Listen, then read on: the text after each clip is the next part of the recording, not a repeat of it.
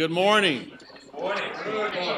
You can always tell people are excited when they come in and they're meeting new people and having a good time, and so we can tell you're excited about what we're going to experience today. I too am excited. My name is Neely Gaston. I'm the executive director of the Charlotte campus here.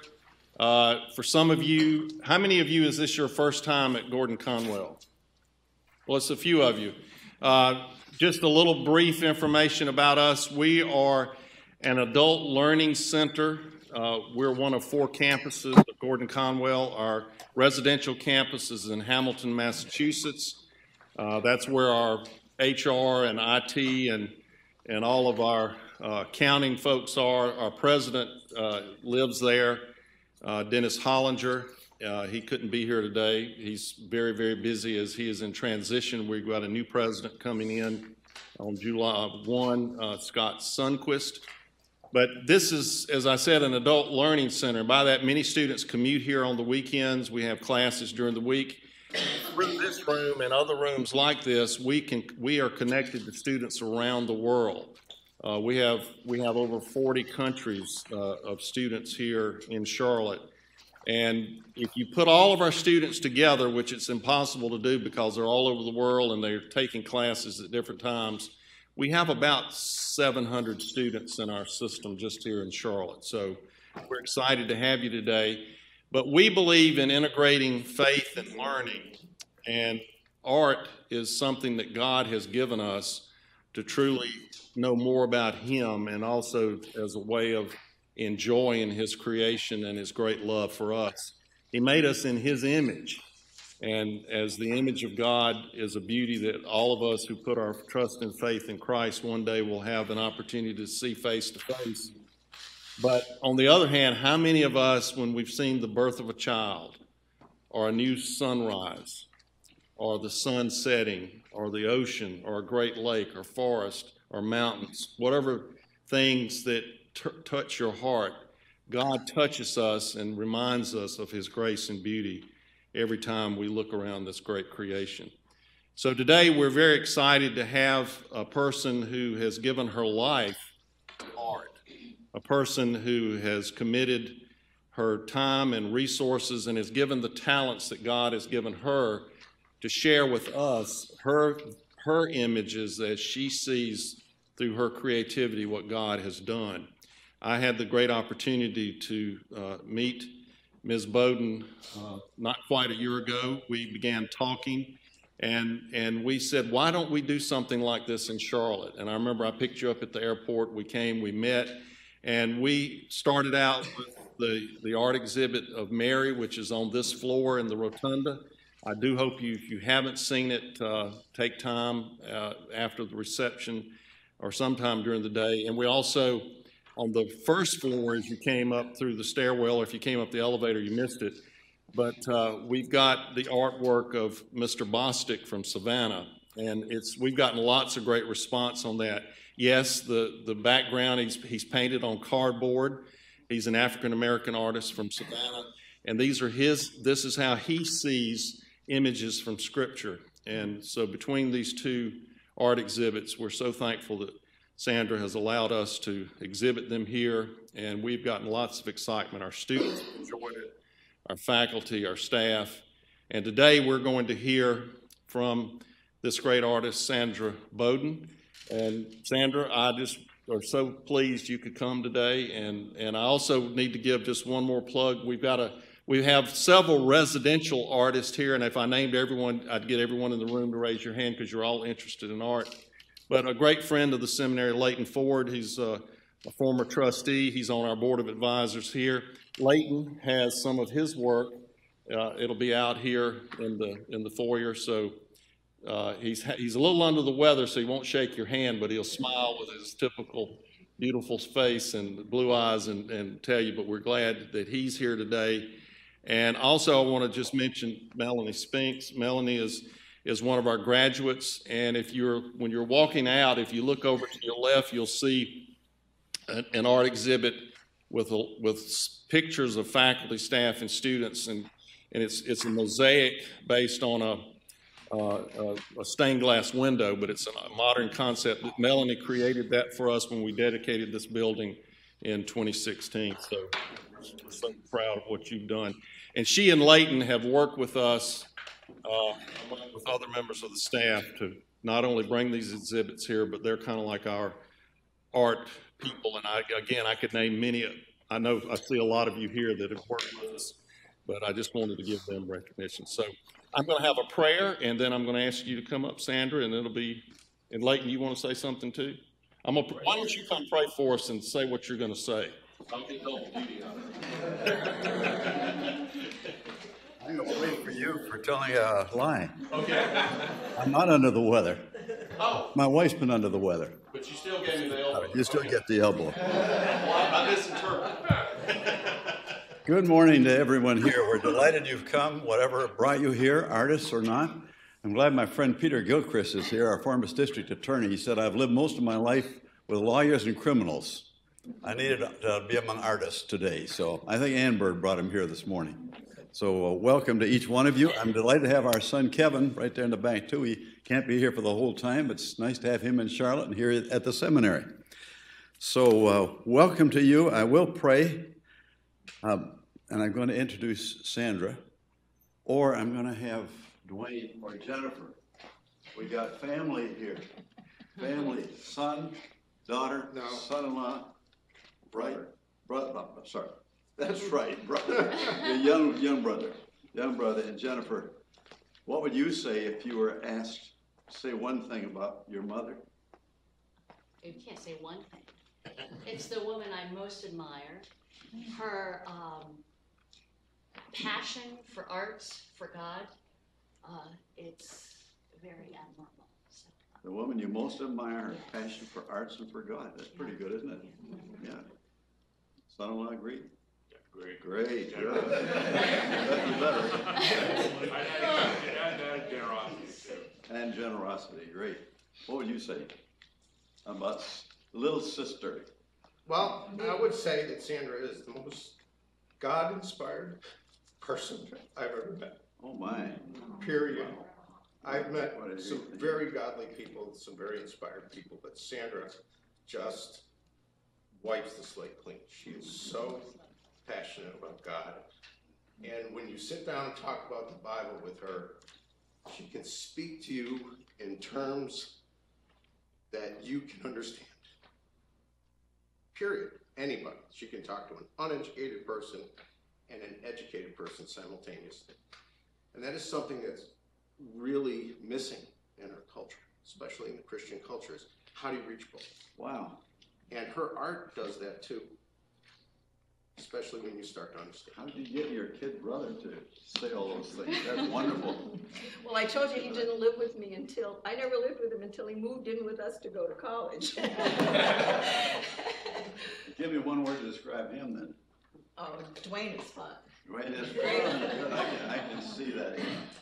Well, Sandra, come on up here if you will, and bring with it whatever you want to bring with you today, and welcome. So glad that you are here. I noticed my friend Ed Nippers said you've gone for 40 years with your body of work around the world. So we're glad that it brought you to Gordon-Conwell today, very, very much so. And this is a copy of this wonderful book, The Art of Sandra Bowden. What tell us about that cover? Well, that's all Hebrew text that's been gilded. And why that on the cover? I'm sure you Well, did you choose it or approve it? I've really realized my work has always dealt with ancient languages and the word. And then there's been, so it includes a lot of Hebrew. I studied Hebrew, ancient and modern, and then Greek, sometimes Latin. And then this body of work that focuses around the crucifixion, so the Word made flesh. And then the last few years, it's all solid gold panels. And I really couldn't figure out until a few weeks ago what that was. In the beginning was the Word. The Word became flesh and dwelled among us, and we beheld his glory. And the title of all the exhibitions with the gold is called Beholding the Glory. So we're eager to hear about it. Well, you're not going to hear about it today. We're going to hear about some of it, we know. All right, this is the introduction by James Romaine from New York City. It's interesting, as I read this, he said, as doubt turns to despair with all the deconstructed language, many artists have simply given up, concluding that meaning is a myth and the author is dead. And he goes on to say, if being created in the image of God is the origin of human creativity, what could be more natural than becoming an artist?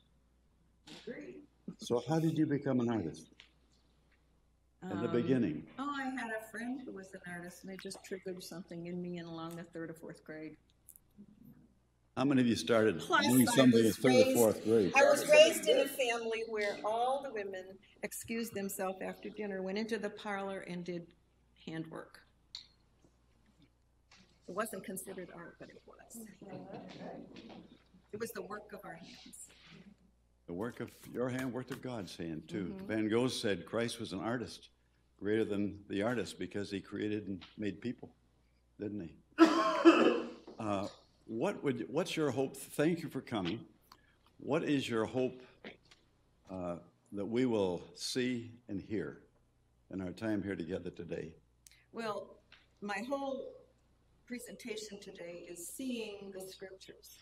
And I hope when we go away that I'm taking you through a lot of pieces of art rather quickly and giving you clues on how to read it. Art is a language, and you need to know the language to begin to interpret it in some ways. Now today, you know, when you take on anything, it's synthesis, analysis, and resynthesis. Today, we're a combination of those first two. We're not going to have time to really enjoy some of these pieces, but I'm hoping that all of you will go away with, when the scriptures are read about the Annunciation through the birth of Christ, it's what we're handling today, you will see some of these images go before you and will help inform and enliven the text. This is important for, I think, extremely important for seminaries and extremely important for anyone who's teaching children or adults. These images should be floating in and out of every lecture that's in a seminary. Amen. And in an image-driven world, we need, in seminary, to learn that, don't we? Because so often there's been this gap between artists and the church. One of the things we're committed to here, and in Charlotte, we want to see that happen more and more. So you've come to help us in that today. I think you're going to speak, have a little break, and then the second part. Is that right? Yeah, unless we all feel we can make it. Okay. And when you're through, Melanie is going to respond. Okay? All right. May we pray together. Let's take a moment to be quiet in the Lord's presence, be still, and know that He, the great Creator, is here, and we are in His presence.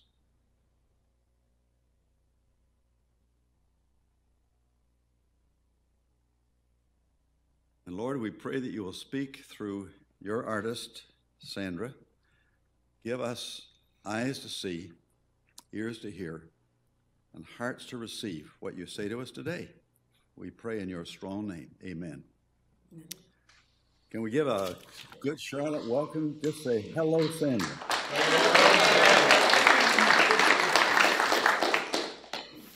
Well, I'm so glad to be here. And it was about a year ago that I met Nicole Martin, who was at Gordon College fundraising weekend down near Hilton Head. And I just handed her my book on my artwork, and she came back the next morning. She said, Sandra, we have to get you up to Charlotte. So here, a year later, I'm here. Nicole has moved on to Baltimore. I think she still teaches here, but the faculty and everybody picked up, and this was not just the idea of one person. This is birthed through the whole seminary to have exhibitions here, to launch that program. And that's, I may be an artist, but I'm also a passionate collector of religious art, earliest works, maybe early 1400s through to some of the most contemporary. And I do that because I really believe it's important number one, it's a good time to be a collector of religious art. Other people don't want it, so the prices are really good. And I have lots of stories I could tell you about that. But some of the work is being tossed away and discarded. I learned that with Museum of Biblical Art in New York City. Major museums didn't even know they had a piece on Mary Magdalene that was tucked in the lowest archive. And religious art is not the most sought after thing today. Somebody needs to preserving this and also bring it to life again. And I'm hoping that I can do that. Can we dim the lights here so you can see this better?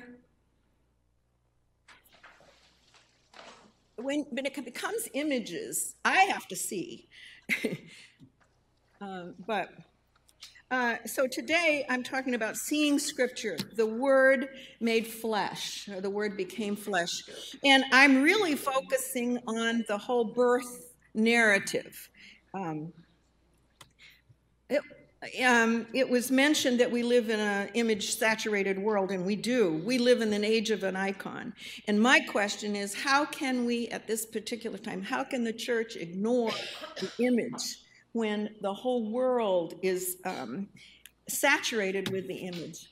You know, when Martin Luther translated the Bible into German, there were only 10% of the people that could read. Today, they're telling us that we're living in a post-literate age, because so much of what we take in is on our phone, the video, movies, television, et cetera, et cetera.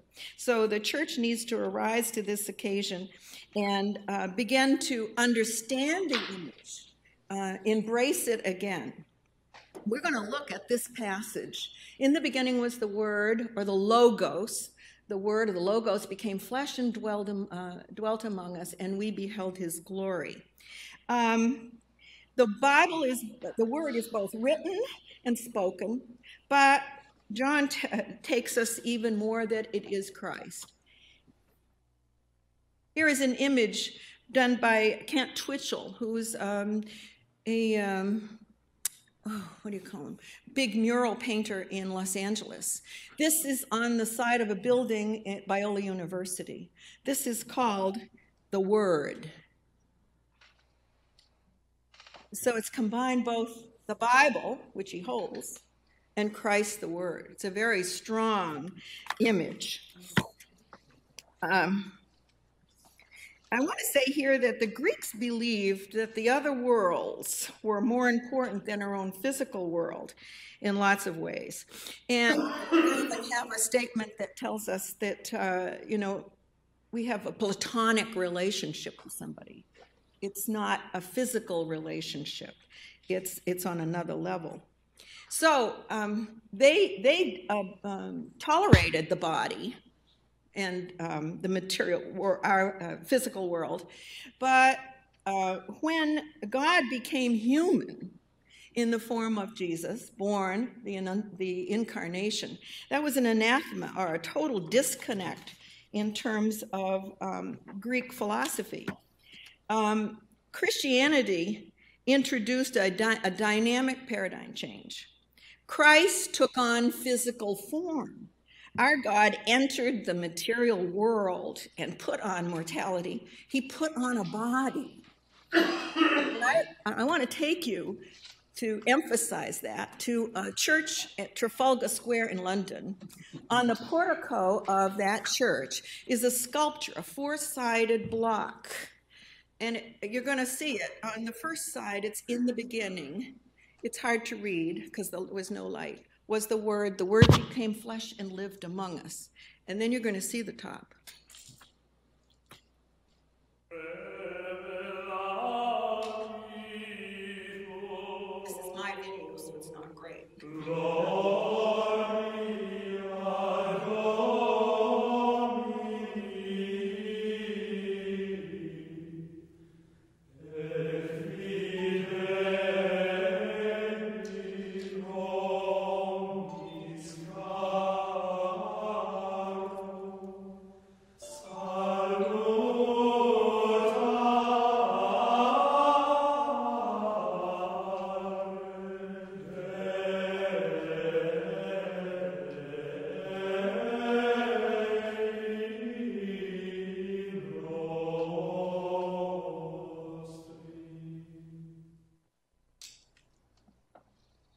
That's the physical reality of the incarnation, gender specific.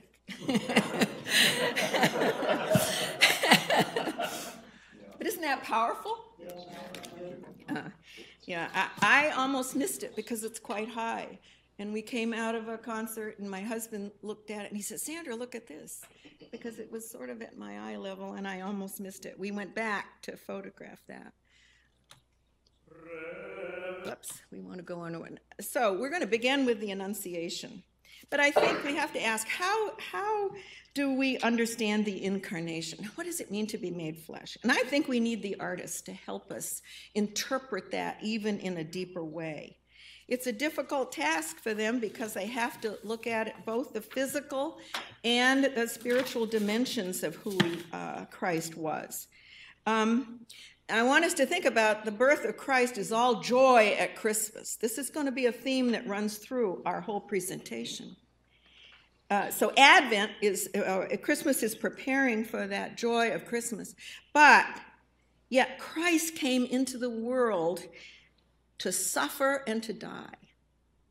And historically, the church understood this, and they understood it in its art. And I hope that you'll see something today that'll help you think about the Christmas cards you get. Do they really say what the church said for so many years? The first piece I have is a little engraving that I rescued off of eBay. It's early, mid-1500s. It's an engraving that came, or a woodcut that came out of a German Bible. It's the Annunciation. It has so much, this is packed full.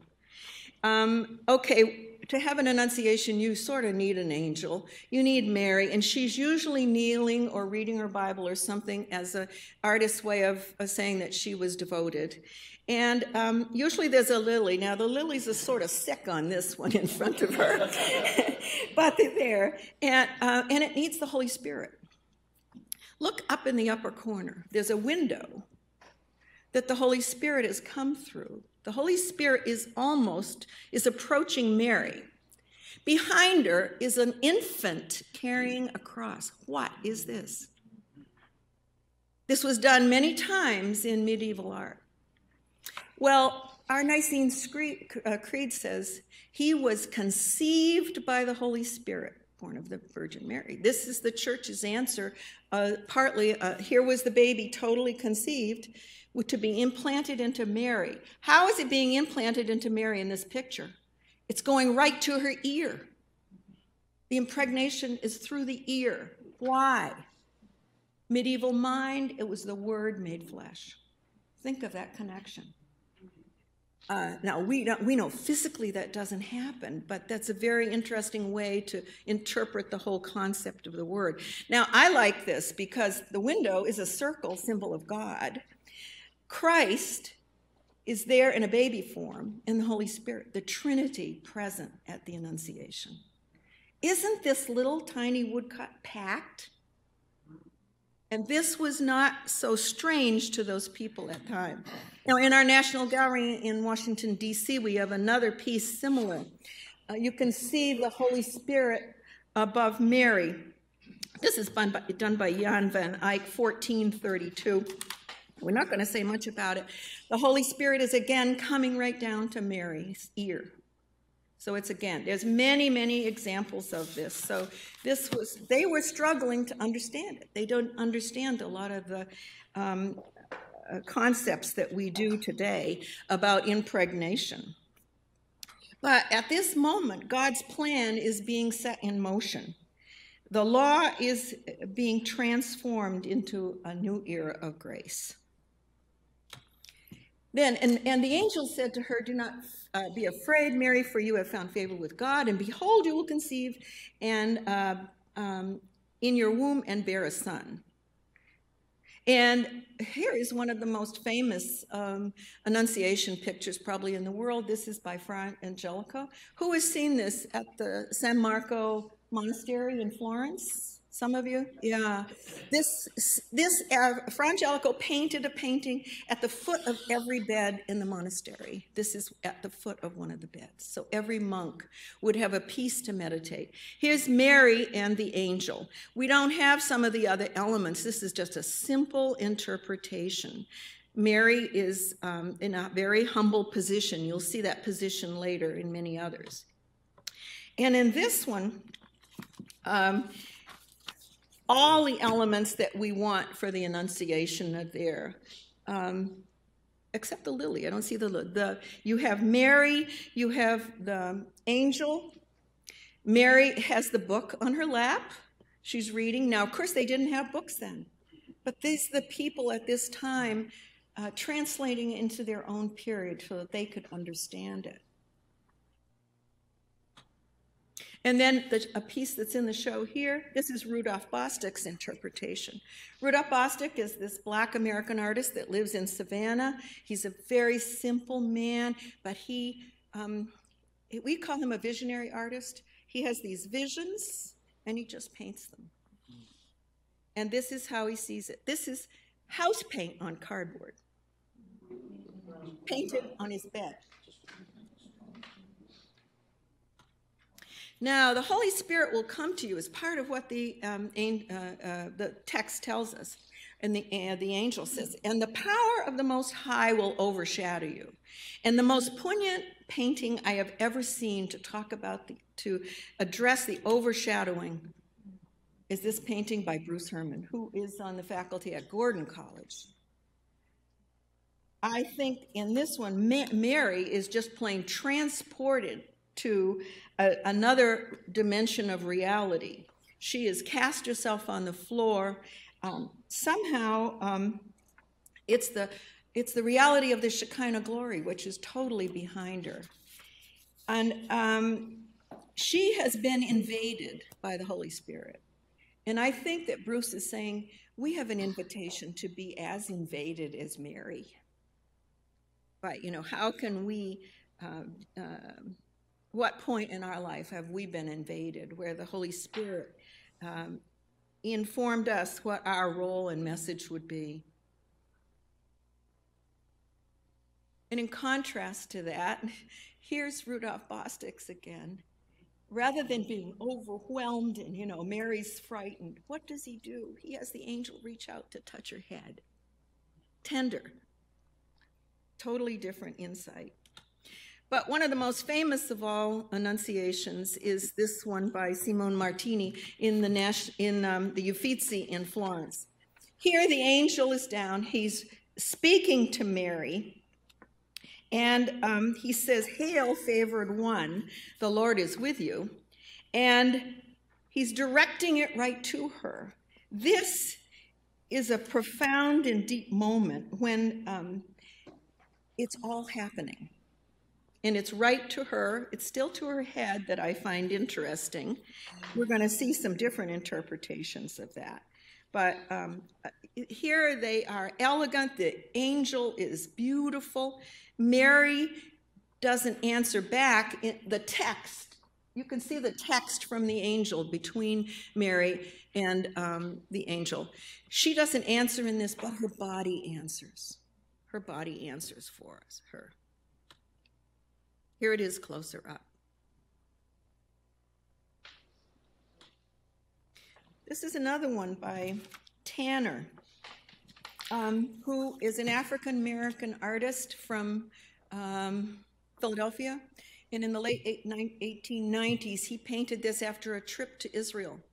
He has tried to look, what is the most, how can I address Mary in a garb that would be as close as she would be in the time of Jesus? And he has found this very humble, heavily woven dress that she's wearing. There's no angel, but what is there? Light. And she is covered with God's presence in the form of light. This is his Shekinah glory present with her. On the shelf up in the corner, there's a little candle. You see the artist embed all sorts of symbols in there. That candle is to tell us that Jesus is the light of the world. So when you're looking at art, look for these small things that begin to tell you, what is the artist saying? The artist is a visual theologian that's passing this on to us.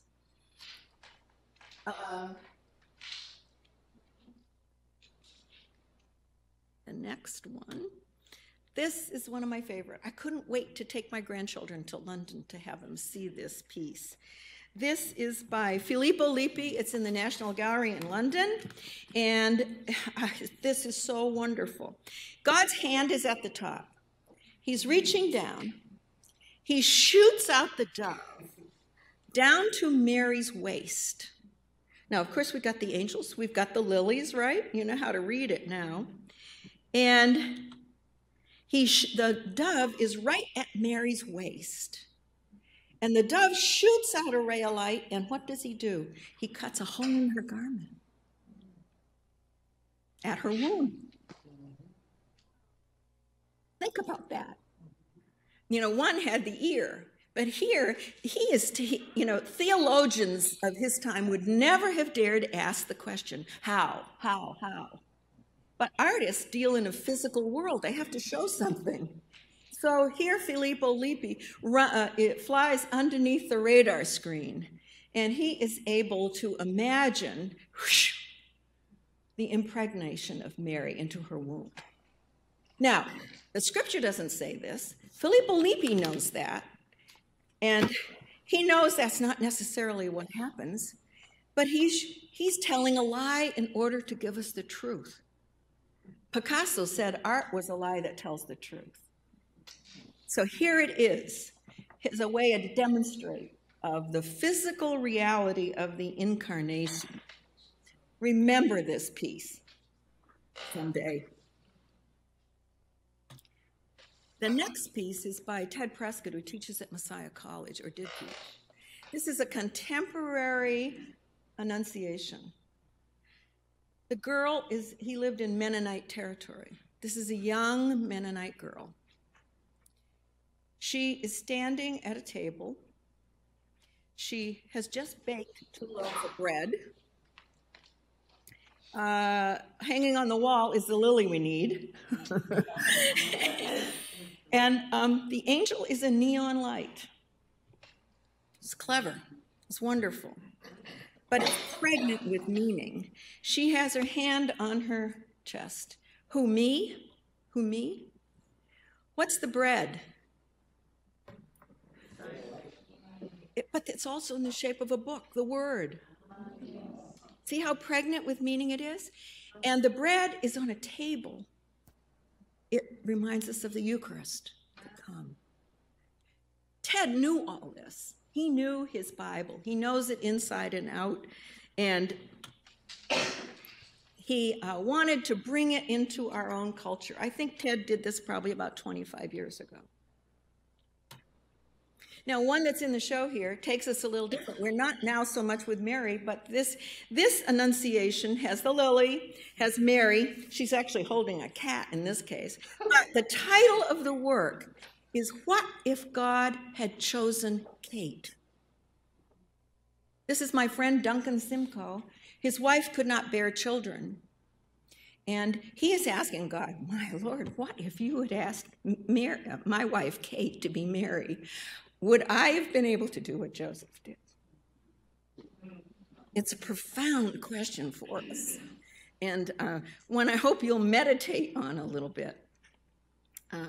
Maybe that's a question for all of us in lots of situations. That painting is in the exhibition, and that's one of the reasons I chose it today.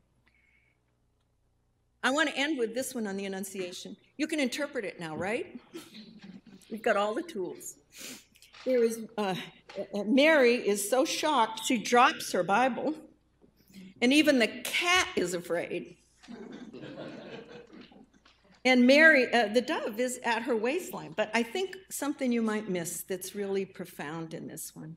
The angels, the lower part of his body is all flowers and everything that to do with this world. But as you go up his body, it turns into clouds, cloud formations. So he's representing two different worlds, the spiritual world and the world of the physical world. I regret I didn't buy this piece. There's a few pieces that slip by. Now I'm going to go to the visitation. Mary rose and went to the hill country, and she greeted Elizabeth. And when Elizabeth heard the greeting of Mary, the baby leaped in her womb. Let's look at a few pictures that illuminate this. Remember, you're going to see these when you see the scripture read next time. This is very early 1200s, very simple interpretation. It's from the Westminster Psalter. And they embrace one another, and we know that Elizabeth baby leaped in her womb. This is in the exhibition that's out here. This is Albert Dürer, 1505, I think. And during that time, a lot of these biblical stories, the artist just uses as an excuse also to paint the landscape. So this is set in a German setting. And Zechariah is looking out the door, and Mary and Elizabeth have embraced one another, dressed in German garb.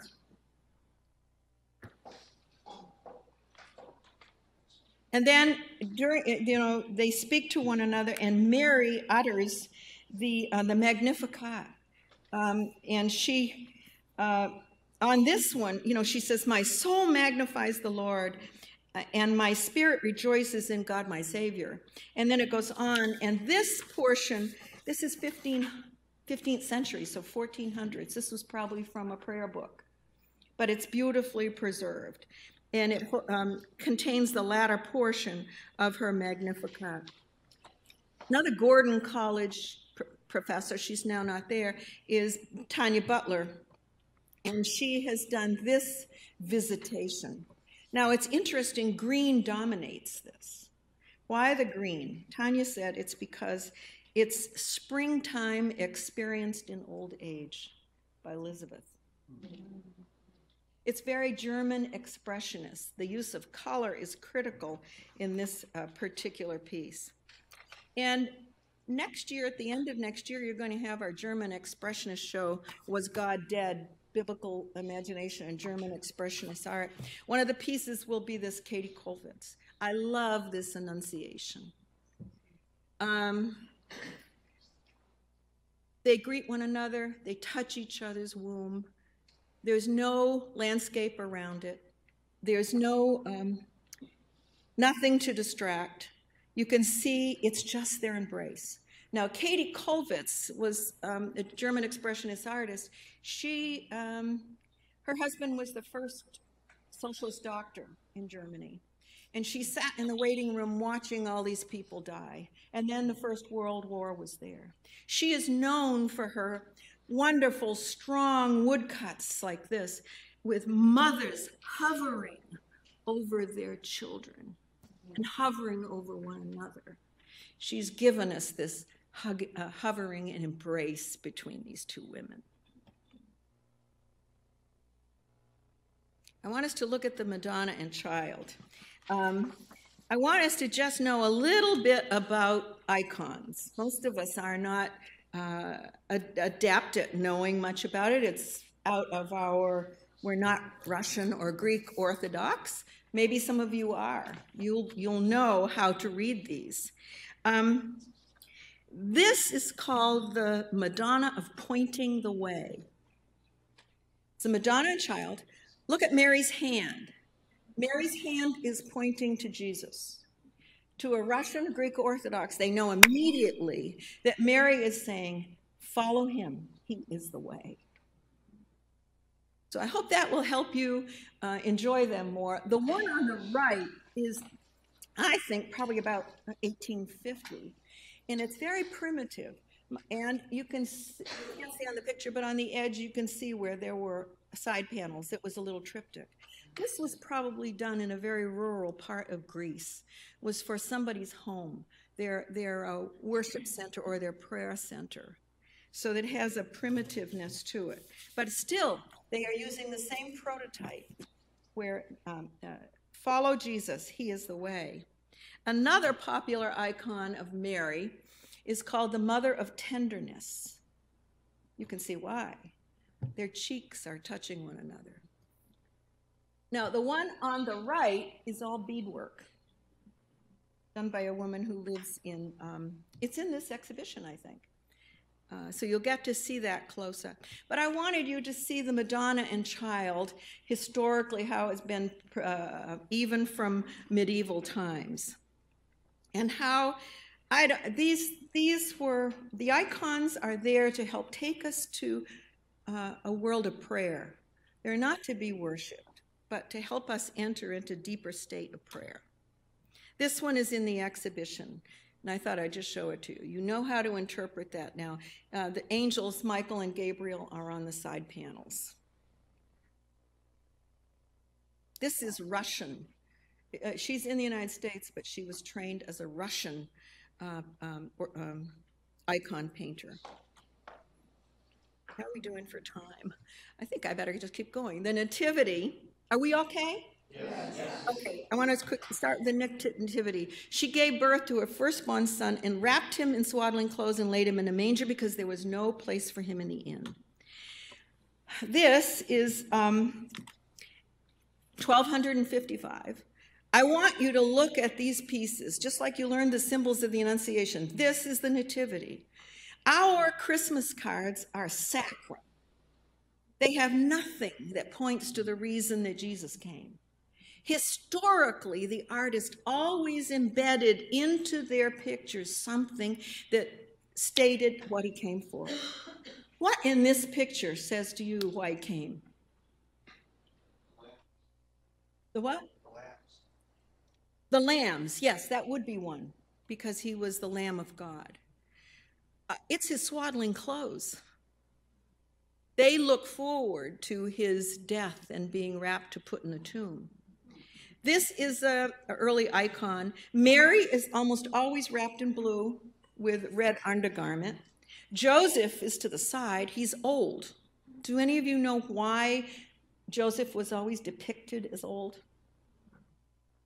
Well, in Catholic tradition, or in the tradition of the church for centuries, it was thought that Joseph was old, his wife had died, and he married Mary later in life, and he came with all the children that would be her children. That's how she could have then remained a virgin all her life. So historically, Joseph was always half out of it and an old man.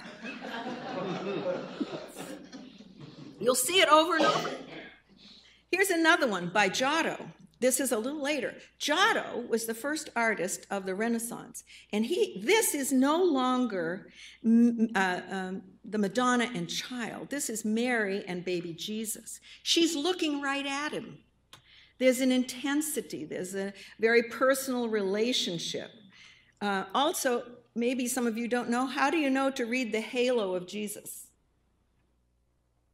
It always has 3 extensions. That's Jesus.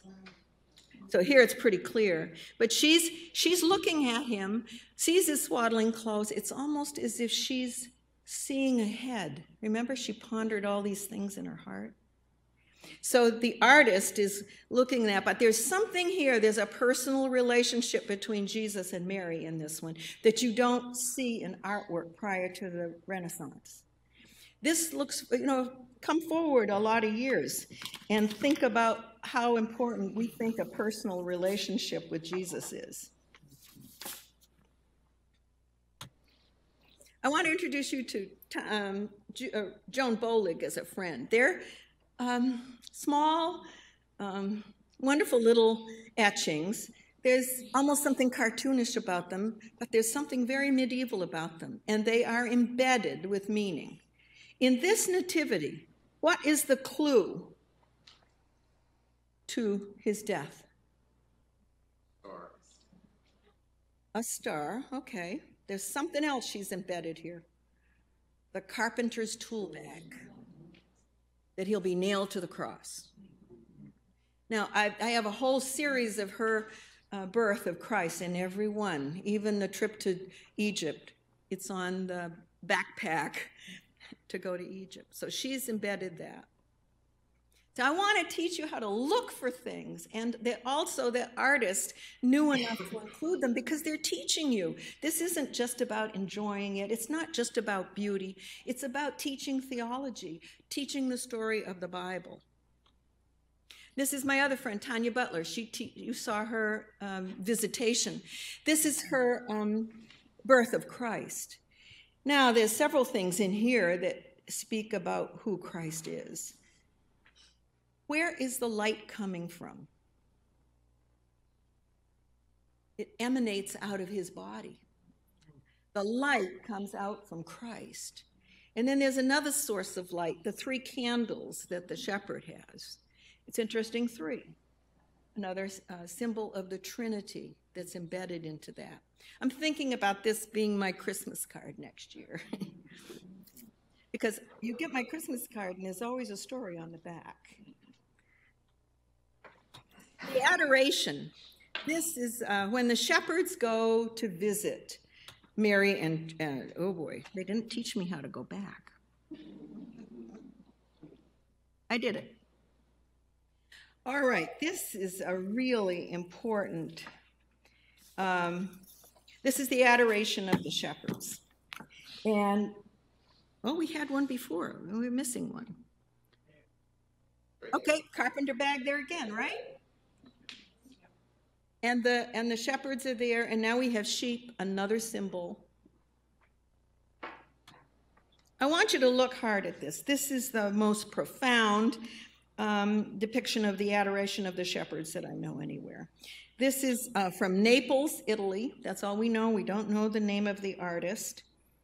And I want you to look at all the symbols embedded here. Everybody's come. The shepherds have brought their wives. They've brought their children. They've all come to the birthplace of Jesus. Joseph is younger here. And the woman is looking over. One shepherd has his hands held almost in prayer and worship. A little boy is holding out a bird, maybe the pigeon for the presentation. He's got a basket of bread. There's wheat. What else is there? The lamb with his feet tied. What is that? That's the sacrifice of the lamb on the altar, that Christ was to be the Lamb of God to be sacrificed. Now, that's a pretty poignant, strong image, and it reminds us of Zurbarán's Agnus Dei, Lamb of God. That's in the Prado Museum in Madrid. Let's go to the presentation. Are you going to see Christmas different next year? And she took him up to Jerusalem to present him to the Lord. Simeon took him to the sign, blessed the Lord, and said, Lord, now let thy servant depart in peace according to thy word, because mine eyes have seen thy salvation. This is the piece that's in the exhibition out here. Mary has handed baby Jesus over to Simeon. Anna is on the extreme right. She's been in the temple since 7 years after she was married and her husband died. She's now 84. And she's lived there all the time looking forward to this day. And she recognizes this infant that's being brought as the Messiah. Joseph is in the background, and 2 pigeons are held. They were allowed to bring pigeons because they were poor. I gave one very similar to this to my first great-grandson for his baptism. Another of Tanya Butler's. Simeon is holding the baby. This focus is around Simeon holding the baby, and he's thinking to himself, mine eyes have seen thy salvation.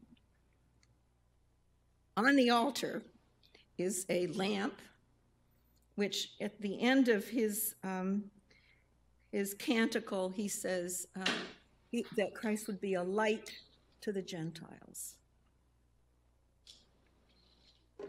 You can see how she's worked color to help bring about emotion. This is the piece I want you to really remember. This is Rembrandt's Simeon, it's called. This is Simeon, I think, closing his eyes and singing his Nunc Dimittis. And it's, now let us thy servant depart in peace according to thy word, for mine eyes have seen thy salvation. Rembrandt, this was the very last painting that Rembrandt ever painted. Think of that in terms of what the topic is. It's amazing. Remember this one. Now, to see it, you got to go to Sweden. I have never seen it, so I've got to go to Sweden. But I think this is so powerful that Rembrandt knew he was close to death. Is that Rembrandt in the back of the picture? Huh? Is that Rembrandt's image? We don't know who that is. We don't know who that is. That's a good question, Dwayne. Now the Epiphany. This is the wise men's coming. And they're going into the house. And I often think it's interesting, they go into the house, not to the stable. I'd love somebody to flesh that out for me. You know, where was this? It's still in Bethlehem, but it's not the stable. They saw the child with Mary, his mother, and they fell down and worshipped him, and opened their treasures. They offered him gifts. This is Fabriano, this piece is it's a huge piece in the Uffizi Gallery in London, and it is an extravagant depiction of the wise men coming with full retinue of everybody they could bring, horses, dogs, everybody comes to the nativity. This is elaborateness. These are kings. And in the Epiphany, in the wise men coming, historically, the key to understanding these images is the oldest king falls to his knees, takes off his crown, places it on the ground, and here he is kissing the foot of Jesus. A powerful image of submitting to the one who is going to be the Savior of the world and the one who would be the King of Kings. Enjoy that image. I think I may have even a closer one. And Jesus reaches out his hand to touch the head of the king. This is a powerful, touching moment where I think it's Jesus, yes, yes. There's another one here that I have that's similar, but I wanted to show you, this is the Adoration of the Kings by Jan Gossert, a Dutch painter. This is in the National Gallery in London. So when you take a trip to London, you got a little homework to do to go all see all these. All right, in this one, same thing. Everybody's come. They brought everything with and the king falls to the ground. He takes off his hat, he puts it on the ground. He has handed Jesus the gold in the form of a chalice. You see, they brought 3 gifts. Gold was for a tribute to the king. Frankincense was a symbol of his divinity. And myrrh was to be used at his burial. But here, the king has handed him this chalice-like, and it's full of coins. Jesus takes out a coin, and he's handing it to the king. It's almost like the bread and the wine. See where this goes? It's really looking forward to the Eucharist and the Last Supper. Now, here's a piece that really, there's no question what they're doing. It's right up front. This is the Adoration of the Kings with Cross. This is from 1465. This is in the National Gallery in London, too. And the king falls to the ground. He touches Jesus' feet. The other kings gather around with their various gifts. But so interesting, to your right, the crucifixion is standing. It's all in the future. There's no question. This is the beginning of his earthly life and the ending of his earthly life, the Alpha and the Omega. It's here, the whole story. Now, I want to leave you on a little higher note with the Epiphany and the wise men. This is Sado Watanabe's work, and I hope someday you'll get an exhibition here of his work. Japanese artist who became a Christian when he was 17, and he dedicated his life to doing biblical images with a Japanese folk art approach. Now, this is his wise men in a boat, and somebody came to his house or his studio in Tokyo, and he says, Mr. Watanabe, I think you need to read the Bible. Where's the camels? And Watanabe says, well, I think you better read the Bible because there's no camels in the Bible. He just assumed it. And the guy says to him, okay, why have you got them in the boat? And Watanabe answered, well, the Bible says they went home another way. Isn't that wonderful? And there is a medieval tradition that they went by boat. So he wasn't so off, but I just love this piece. So I think you can have a bit of humor in looking at the Bible too. Now the flight to Egypt is my last section. The angel of the Lord appeared to Joseph in a dream and said, rise, take the child and his mother and flee to Egypt. Now, embedded in the flight to Egypt is lots of things too, in the early pieces. This one, let me put the date on this for you. I don't have the date, 17th century. This is Bowden, and it's in an etching. And it's the moment that Joseph is spoken to by the angel. See the angel hovering over Joseph? Comes to him. So he prepares to get the donkey and wakes up Mary and gets the baby. They're ready to go. There's a clue in this piece, though, that something enormous has happened to the world. The clue is the broken piece of column. That's the old pagan world that is now destroyed. Christ has come into the world. Here, it's very poignantly described. See the mechanisms the artist had for telling us this? You know, an old paradigm is gone. We are done with the pagan world. The pagan sculpture has fallen. Christ has come into the world. He's the one you will worship now. And so this shows the beginning of the flight to Egypt.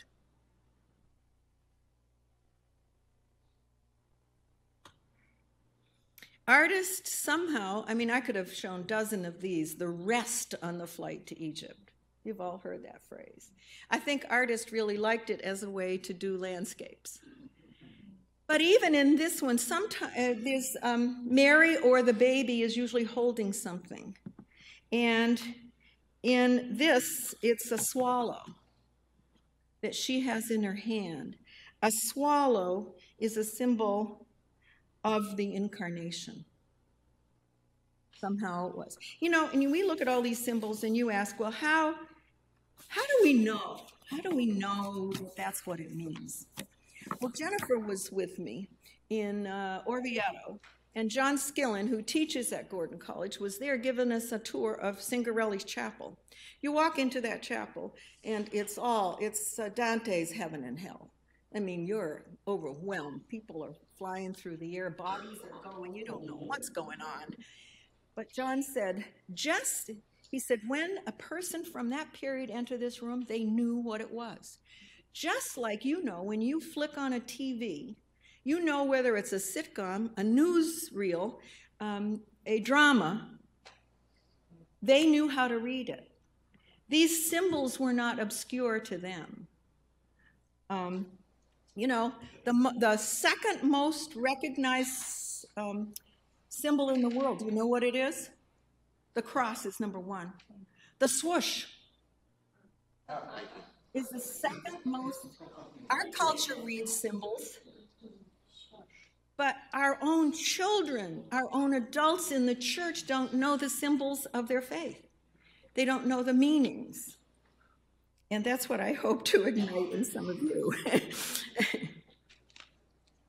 This looks, you know, the shadows in this tell us that this rest on the flight to Egypt was during the middle of the day. It was hot. And this artist, William Strang, English artist, he is depicted, and you never thought of it, did you? Did you think of storms that they would have to go through? So here the artists have depicted various scenes, night, day, storms. Now that you've got all the tools you need, you interpret this. Tell me about it. Pyramids to Egypt. Yes, that's your first clue. You know this is the flight to Egypt. They're walking along the Nile, right? Notice the fish in the river? You have palm trees. Mary is got red and blue on in this case. This is a Coptic icon. This is an icon, a contemporary icon from Egypt. Joseph is older here, and they're walking. This was a Christmas card that I had a few years back. But I think the thing we need to remember too, and we've all heard about it on the news, and I don't mean this from any political standpoint, but the truth is the Holy Family were refugees. And they had to, take and make a home. They had to make a home in Bethlehem. Then they had to make a home in Egypt. They had to come back and settle in Nazareth. And this is a flight to Egypt by an African artist. We've taken you quickly through. You've just got a hint, I think, of what I think it's important for us to learn how to read, and then to thoroughly enjoy them. I wish you could take all these images home and enjoy them after you've seen them, but many of them you can look up. But the one image I don't want you to forget today is the image we saw at the beginning of the sculpture in London. I'm going to show it to you one more time. I think. Oh, we're not going to get it.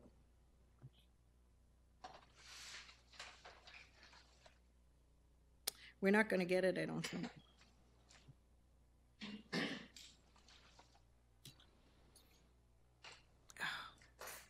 I guess I can't give it to you. They tried this morning to get it.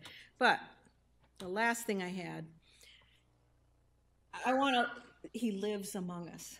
The Word that was made flesh, this Christ that we have seen be incarnated, born, lived in our world, he lives among us today even.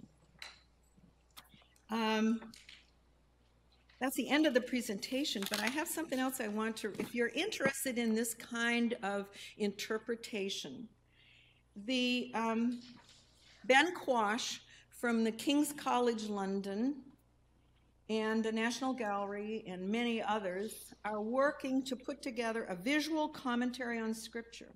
It will include the entire Bible. And if you look under Ben Quash and visual commentary on Scripture, you can find the trail that ran introducing it at the Tate Museum. And that's something everybody should be aware of as time goes on. They will have many exhibits of 3 images that flesh out Scripture, just as I have done today. I also wanted to mention the Mary show that's here. There's a couple images I'd like you, now that Mary show was put together because I want the Protestant church to know who Mary is. She was not just the mother of Jesus. She was a follower of Jesus right to his end. And you're going to see a couple pictures I want you to look at. I want you to look at the one of her going into the temple. You know, she's had 3 days without Jesus. He's been gone. Wouldn't you be raving mad when you found him? In the picture that the artist did, she falls to her knees in worship. Very interesting. And another one that I think is really important is Mary was at Pentecost. Most people don't realize it, but the scripture is clear. Mary was present at Pentecost. And in early work, the church always portrayed Mary in the middle of the whole Pentecost scene. All of the apostles are looking up, waiting for the tongues of fire to come down. Mary is sitting praying. Why? The church believed that Mary already had the Holy Spirit. We know that it came to her. She was praying that the others would have an experience as rich and important as hers. Isn't that a fabulous insight that a piece of art gives us? So I hope today what I've done, we could turn the lights back on, is to ignite an interest in you and a love of the image, that images that are dedicated to enlightening the scripture and illuminating it. So I hope this has been helpful.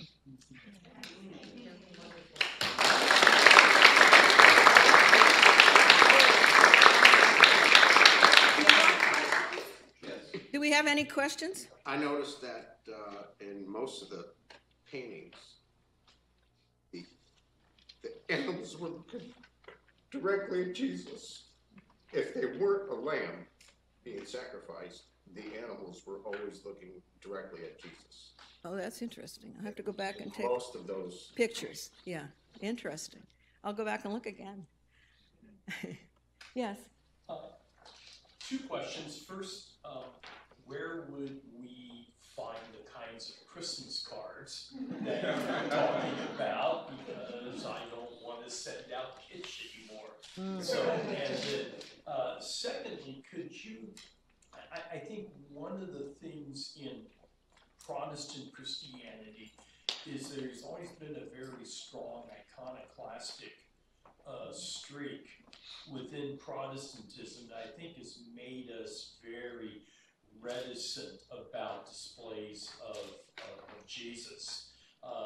You know, to the point where some Protestants have argued that any portrait of Jesus is a, quote, graven image, unquote. And so I just wanted to ask you if you could reflect on that as well. Where can you get your pictures? Well, the few places that are left, I can't always recommend the Christian publishing companies because some of their stuff is really saccharine. Yeah. But you can still go to our National Gallery, the Metropolitan Museum of Art, the National Gallery. You can look for those historic images. It's sad that some of the contemporary images that I showed you are not printed. What I do every year, we dedicate $500, $600, $700 a year to put out our Christmas card. And I have it designed, I choose the image, I write on the back of the card the story, and I send it out. And it's my gift to it's our gift to everyone. And I hear from all over the world, like the Coptic flight to Egypt. I had a letter back from somebody in Europe. Thank you so much for including the Coptic. And I just look at that as, it's not our tithe, but it's part of our witness in the world. And that goes out to all of our friends and all of our corporate and business associates too. So maybe sometime you gather together with a group or your church publishes something. I don't know the answer to that, but it's a tragedy. It's not. Now, on iconoclasm.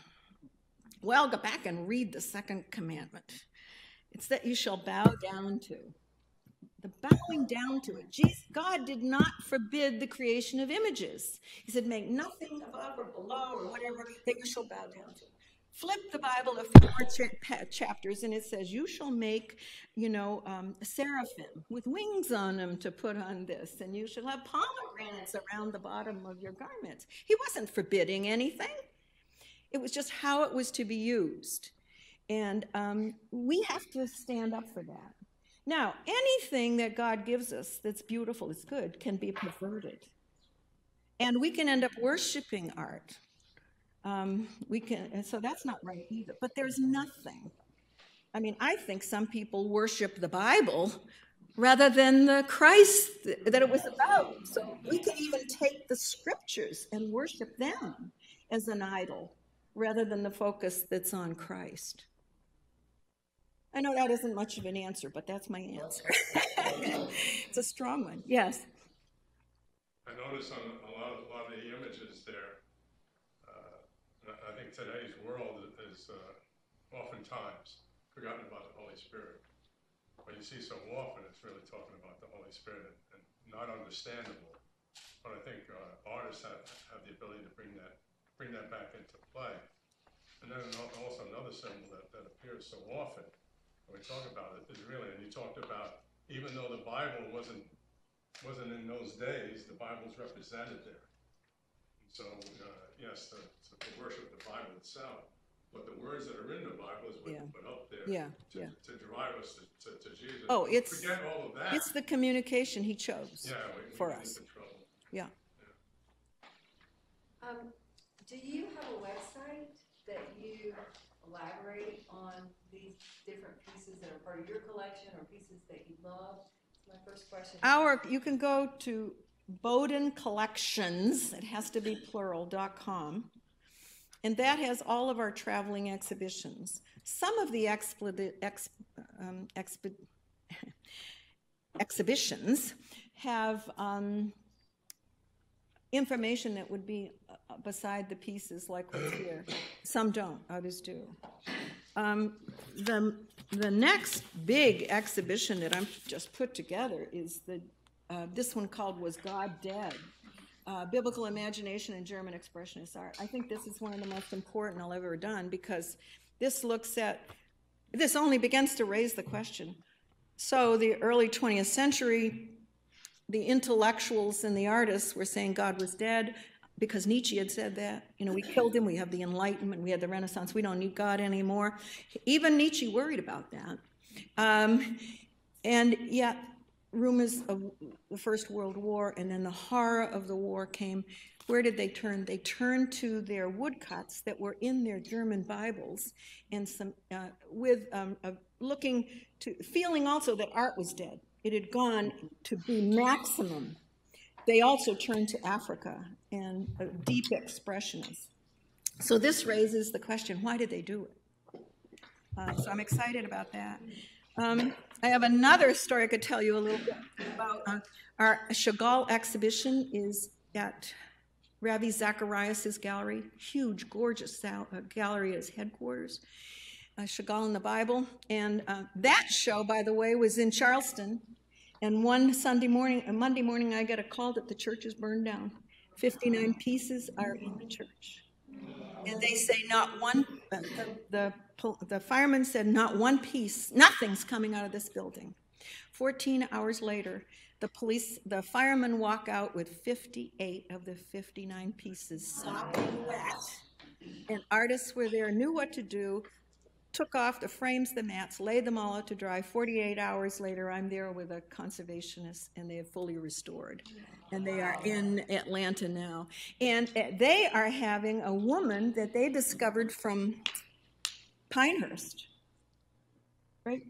Is that North Carolina? Yeah.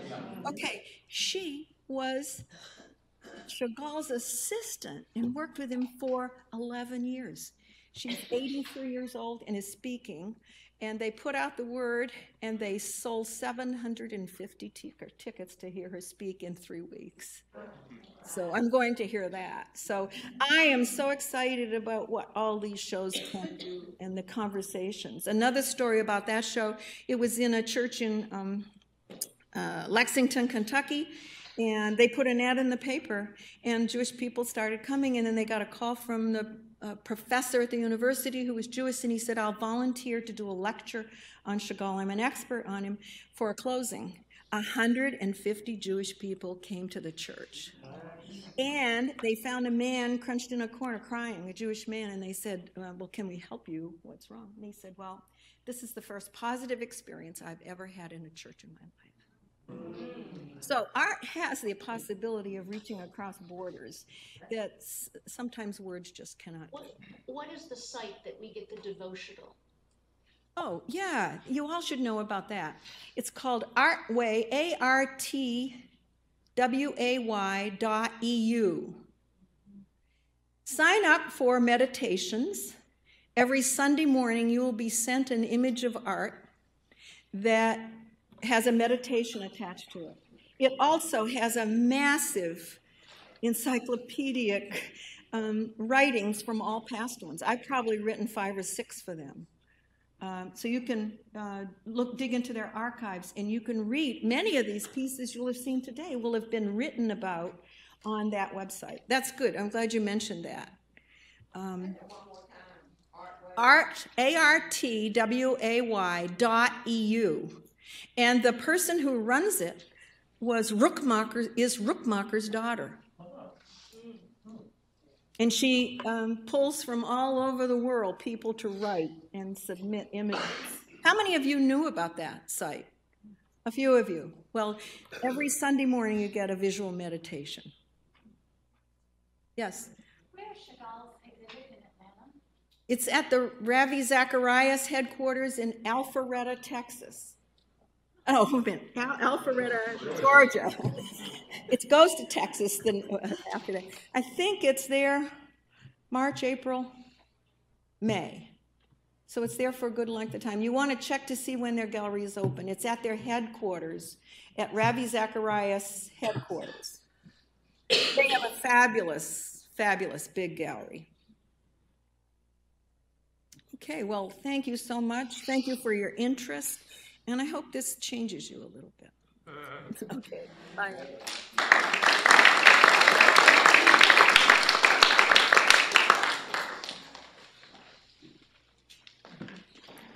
Yes, Sandra, I just wanted to thank you on behalf of the Gordon-Conwell community for your teaching today.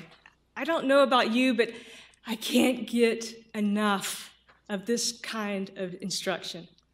You know, instruction like this, you see what she's done for us today. Do you appreciate the art out in the exhibit that much more? And teaching like this is like light. Truth is like light, and by light we can see. All right, and then the more we see, the more we understand. And the more we understand, the more we appreciate.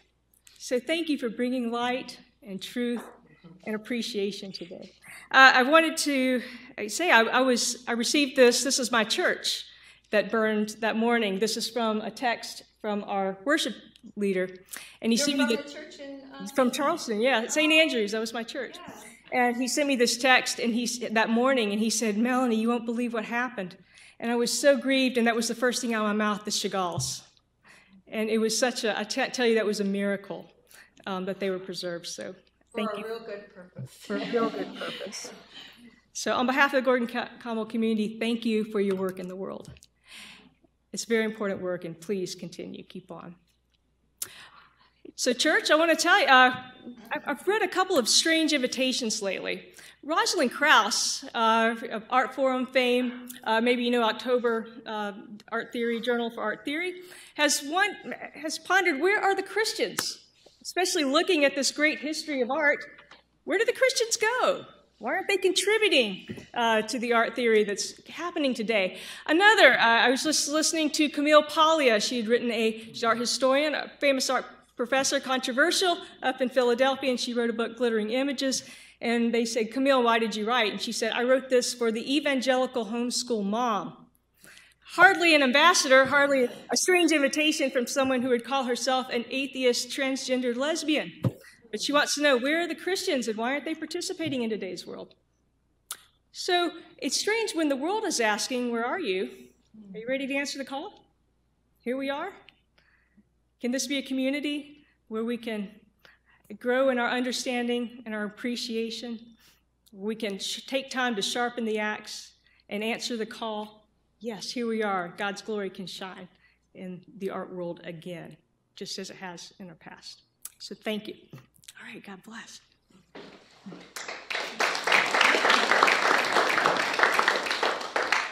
Just another story about the exhibit at Mount Pleasant. Several of us were there working with that church, which we're now in partnership with an educational. I saw the art. I didn't want to talk to them about the education. I was walking around looking at the art, and it burned the next Monday, right after we were there. So, You know, I want to tell you, when the Chagall show first went up at our church in Chatham, Massachusetts, everybody said, oh, we've got to get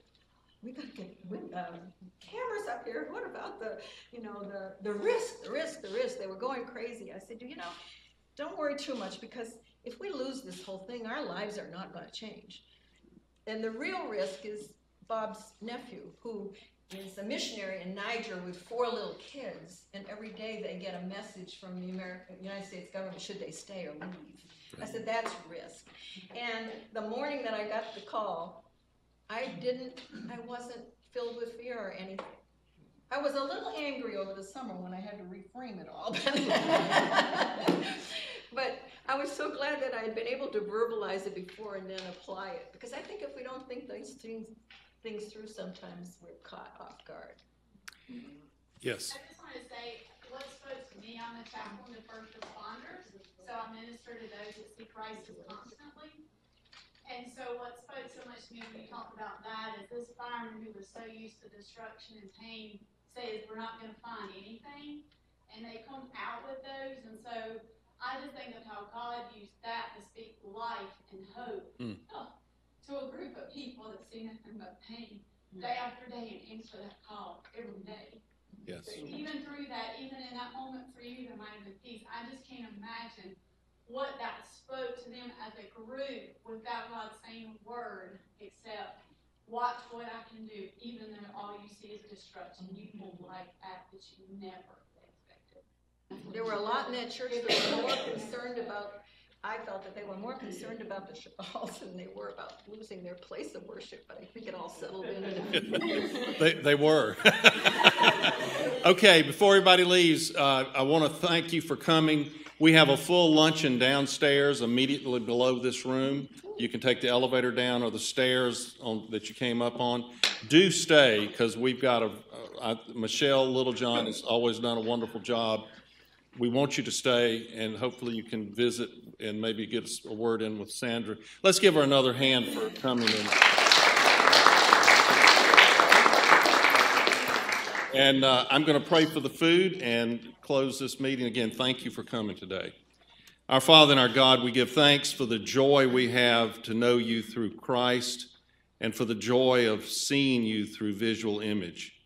What a wonderful message today to remind us that you call us to see you through our hearts, and for each one we may have a specific image, but we worship you, Lord, in spirit and in truth, not what we think you look like, but who you are.